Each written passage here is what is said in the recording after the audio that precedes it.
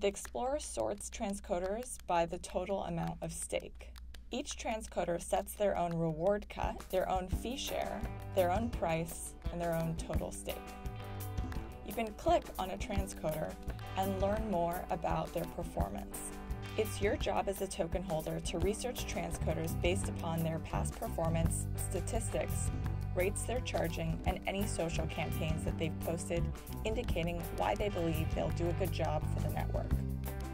So let's go through each of these aspects, starting with social campaigns. You can view each transcoder's campaign by going to the forum, and you can sort by transcoder campaign. So any of these tags are transcoders.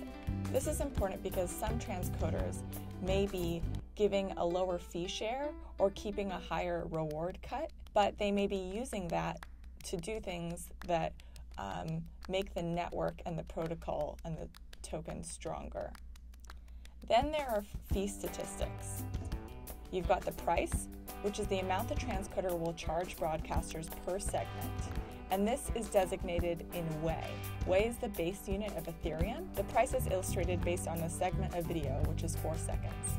You can also look at the reward cut. Reward cut is the percent of the newly minted token that the transcoder keeps from the round's inflation distribution. The remainder gets distributed across all bonded nodes in proportion to how much that delegator has bonded relative to others. So, for example, the second transcoder has a 49% reward cut. That means that if a transcoder were to receive 100 live peer in block reward, and their reward cut was 49%, they would keep 49 live peer token and distribute the remaining. Fee share is how much the delegator receives of the price per segment. Total stake is the amount of live peer token staked towards this node, including the transcoder's own stake.